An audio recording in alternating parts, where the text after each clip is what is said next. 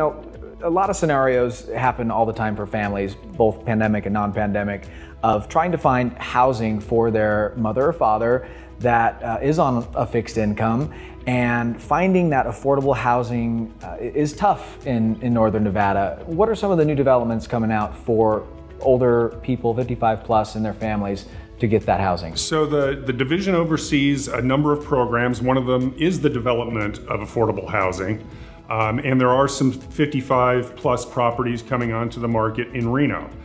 The best place to find those resources is at envyhousingsearch.org, or you can call their toll-free line at 1-877-428-8844. So Steve, I want to paint a little scenario for you. Let's say my dad is in his 80s and needs to find housing that's affordable, that he can live in. He's independent. He doesn't need care of any sort. What does that process look like? Where does a family member start?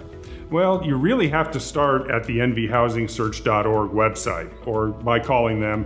And based on that, you can actually kind of narrow down exactly what those needs are. 1 bedroom, 2 bedroom, things of that nature. And they will actually guide you through the process. I will tell you, there is a dearth of affordable housing available in Reno. It's not an easy task to find.